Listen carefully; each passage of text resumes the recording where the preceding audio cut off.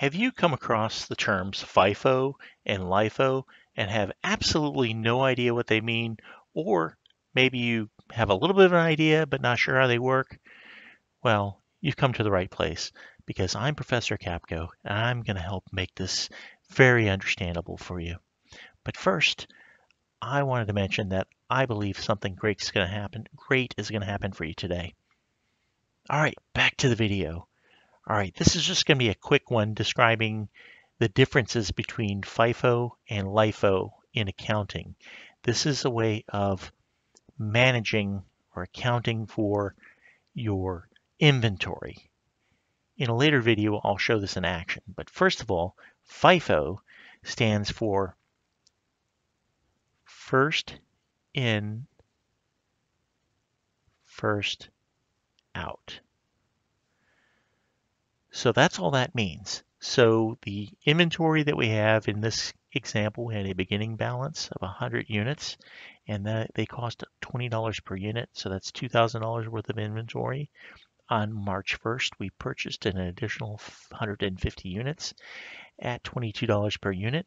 That added an additional $3,300 to our inventory. And on March 10th, we only bought 50 units because the price has risen. Have we seen that lately? Yes, we've seen a lot of prices rising. The prices per unit is $25 per unit, so that added an additional $1,250 to our inventory cost. And again, this is a retail establishment or some establishment that is going to be selling these to somebody else, so this is their cost. And then on March 17th, the luck of the Irish told us that the price dropped to $20 again, so we stocked up with 175 units, so that added another $3,500 to our inventory cost. And then to round out the month, we'll purchase another 20 units at $27 a unit for an additional $540 worth of cost. I'm ignoring for the moment any kind of sales or of these items. We're just going to deal with the purchases. If we do sell the units, then under first in, first out, we're going to sell them starting with these units. And then when those are used up, move our way down to those units. And when they're used up, to the next one and the next one. So for example, if our first sale is of, let's say 50 units, they would all come from this group and our cost of goods sold would be $20 per unit. If, for example, our sale is for 150 units, the first 100 units would come out of here at $20 per unit, and then the remaining 50 units would come from here at $22 per unit. There would be no more here at this price, and there would only be 100 left at the $22 per unit price. And we keep working our way down until all the inventory is either exhausted or left in our ending balance.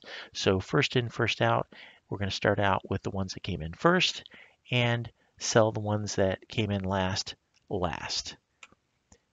Now let's talk about LIFO. LIFO is last in, first out. So in this example, we're going to be selling items in reverse. So let's say our sale is the first sale of the month, let's say happens after these are in. So the first units we'd sell would come from this group at the highest price, and the next sale, once those are all gone, would come from the next group up at that price and working our way up in this direction.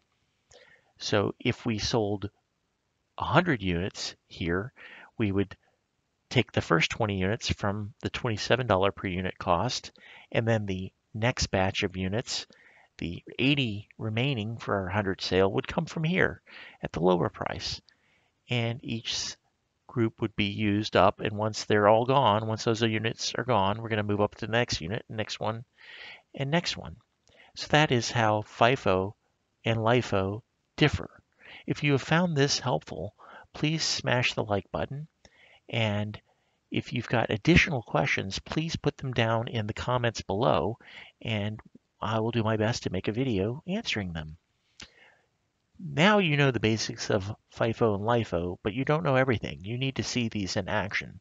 So subscribe to this channel and put on the notification bell so you'll know when new videos come out regarding FIFO and LIFO. Keep your grade alive and subscribe. Thank you.